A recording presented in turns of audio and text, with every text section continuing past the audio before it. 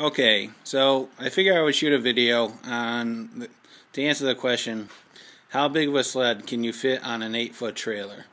And because I was actually trying to find the answer to this question when I was trying to get a smaller trailer for my sled.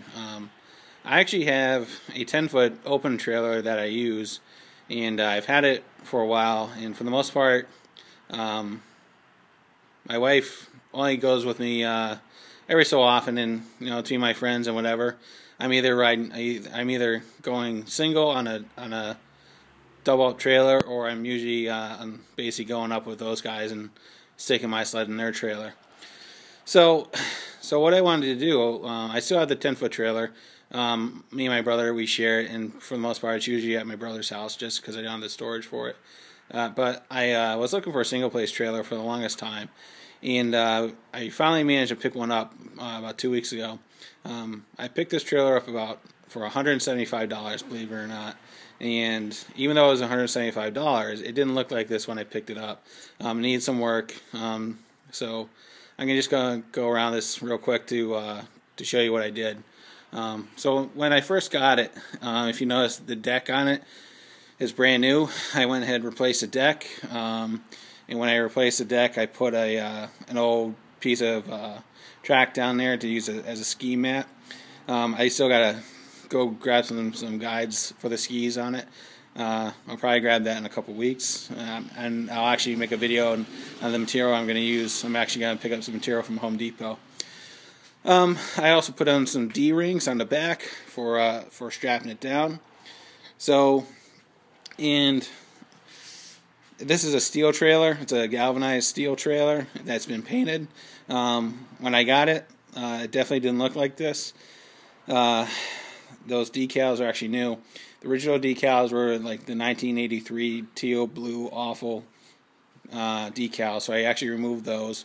And I actually removed the decals because I wanted to wire wheel the whole trailer and basically get rid of any surface rust, which really there wasn't a lot, but there was just enough to warrant really going at it and cleaning it up. So I went around the whole trailer, wire brushed it, hit it with some scuff pads, and cleaned it up really nice. Gave it a nice fresh coat of paint, and basically it came out pretty good. Also hit the wheels with a wire wheel and cleaned those up too and painted those.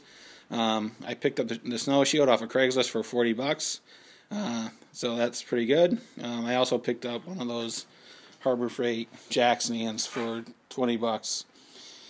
So what's nice about this trailer, not only does the sled fit, it also fits in my garage. So this is a 24 by 24 garage. The garage itself is not that big. I have quite a bit of stuff in here. So with the sled on the trailer and the trailer tucked in the corner, I can still get my car in here and my Jeep in here as well. So, but the answer to the original question, how big of a sled can you stick on an 8-foot trailer?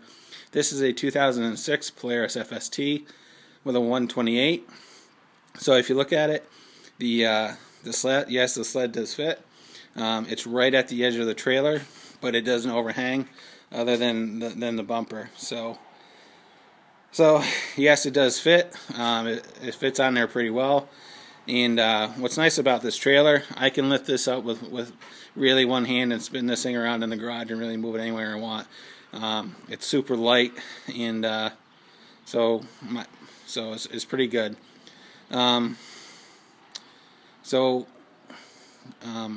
a word of advice: if you actually have a Karavan trailer and you need parts for your trailer, I would highly recommend going to Karavan.com and sourcing any parts out, because you can buy them directly from Karavan, and their prices are dirt cheap.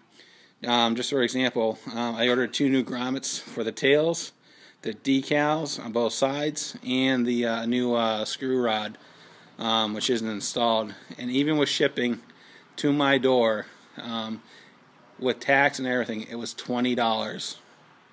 $20. It's cheap. You can't even. I don't think you would even be able to order a grommet, or even a light at a trailer supply for less than $15. So, and they're a direct fit. So if you ever need parts for a Karavan trailer, definitely go to Karavan. You can't beat it. Their prices are cheap, and what's nice about their parts center is, they have an entire listing of all the parts, and they have a CAD drawing for all the parts that are listed that they're selling. So if you ever have any question whether the part's going to fit or not, just pull up the CAD drawing, and they have all the dimensions for the parts, and it's pretty foolproof to order the right part. So in closing, so whether or not anything over a 121 will fit on an 8-foot trailer, basically that's the limit, a 128. So it will fit. It's just tight. So if anybody has any questions or anything like that, throw any comments, and I'll get back to you as soon as I can. Thanks. Bye.